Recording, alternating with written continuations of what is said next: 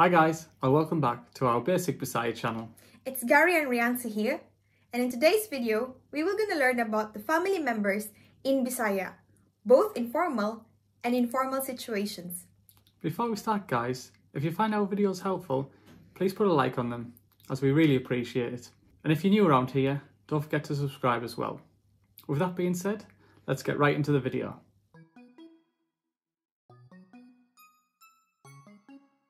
So the first word we're going to teach you in Bisaya is the word for family.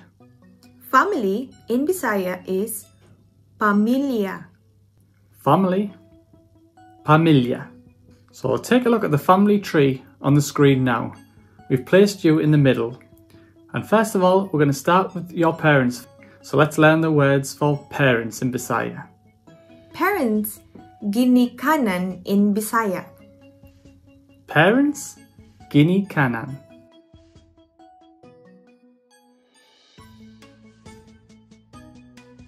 On the left side of this tree, we have your father. And the formal name is? Amahan. Father, informal, is amahan. And then let's have a look at non-formal settings we can use. Papa or tatay. So there's two you can use for informal settings. The first one is papa, or the second one, tatay.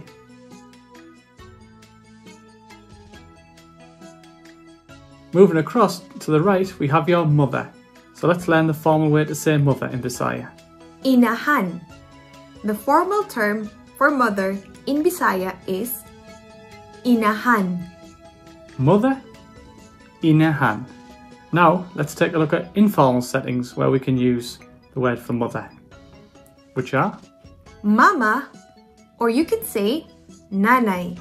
Again, there are two words you can use in informal settings for mother, which are mama or nanay.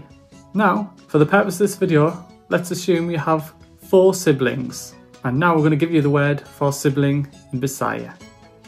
Igsuon. Siblings, igsuon. Igsuon is the general word for sibling. So looking at the family tree, let's start from the youngest sibling on the left side. And the general term for the youngest sibling is? Kinamanghuran. Youngest sibling is kinamanghuran. Kinamanghuran means youngest sibling. We can expand this word to define the gender. So let's take a look how we would say the youngest girl. Kinamanghuran nga babae.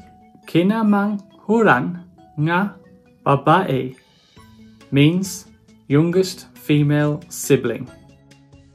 And then when we change it to mean the youngest male sibling, we can use? Kinamanghuran nga lalaki. Kinamanghuran nga lalaki means youngest male sibling. So quickly recapping them terms, kinamanghuran means youngest.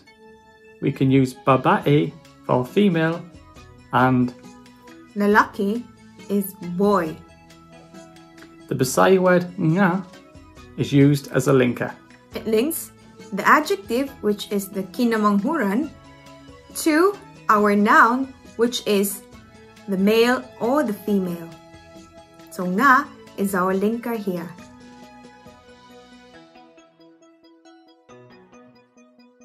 Our next sibling is also someone who is younger than you. So the general term for a younger sibling is? Manghud. Manghud means younger sibling. Again, this term can be expanded for each gender. So let's see how that works this time. Younger brother in Bisaya is? Manghud nga lalaki. Manghud nga lalaki. And for younger sister, it would be? Manghud nga babae. Manghud nga babae. So to recap, Manhood is the word for younger. And again, babae and lalaki are girl and boy, respectively, with the word nga acting as the linker.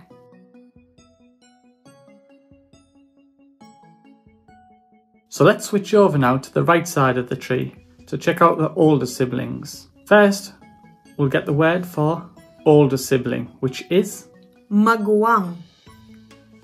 Maguwang is the term for older sibling in Bisaya.